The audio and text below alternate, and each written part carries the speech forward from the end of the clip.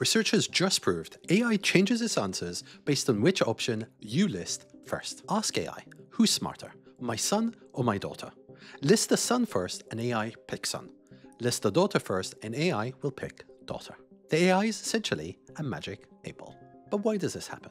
The models read text sequentially, from left to right, like humans. But unlike humans, they can't step back and consider all options equally. They're trained on millions of documents, where first often means most important.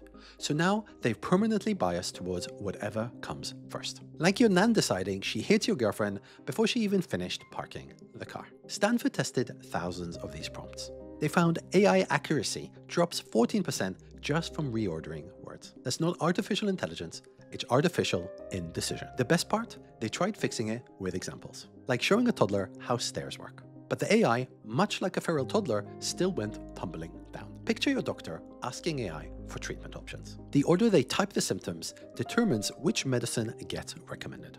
Nothing says cutting-edge healthcare like treatment by alphabetical accident. We've built a $100 billion industry on tech that can handle the revolutionary concept of reading a list backwards. Companies are paying fortunes for AI enterprise that's defeated by Control-X, Control-V.